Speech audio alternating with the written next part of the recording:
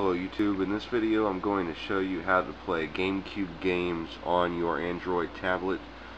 This is a modified Kindle Fire that's running Jelly Bean Android 4.2. I'm going to use a wireless 360 controller, and let's open the Splashtop application that's going to be necessary for this to function. I have no wires at all. This is a Android tablet, fully charged, connected to my Wi-Fi network. I said we're going to try a GameCube game, so let's go ahead and see if we can open that up here. Let's try, there we go. Let's see if we can open up Super Mario Sunshine on an Android tablet.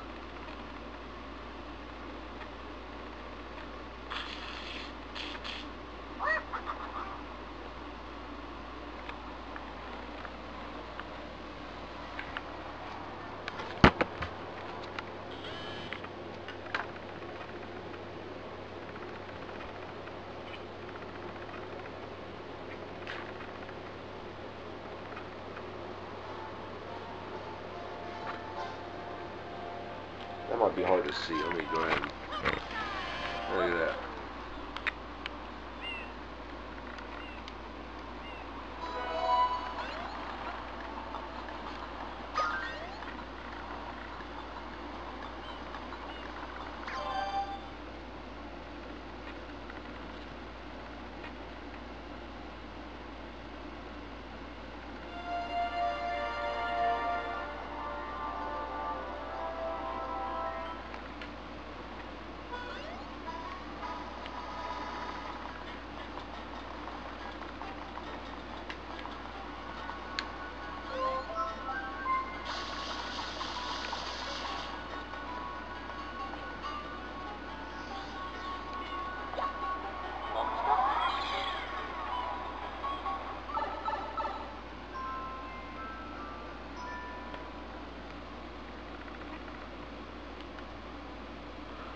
Now, needless to say, this is not an emulator running on a modified Kindle Fire.